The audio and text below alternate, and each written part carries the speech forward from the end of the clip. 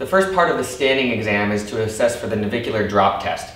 So what I'm going to tell the patient to do is just stand with all of their weight on the leg that I'm not currently assessing. So for example, this is Alana's right leg. Alana, I want you to put your full 100% of your weight onto your left leg.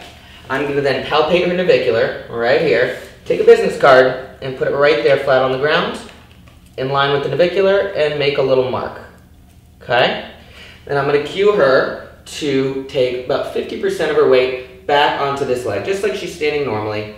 And I'm going to visually assess whether or not I see a drop of that navicular to the floor, which would illustrate for me a midfoot collapse or a medial longitudinal arch collapse. We can quantify that by again bringing our business card back and putting another mark at her navicular. So again, we can visualize at the card and see what the difference is so we can quantify it. But again, this can be a very visual test as well, because the clinician should be able to appreciate the drop of the navicular once she takes 50% of her weight back onto the leg that we are assessing.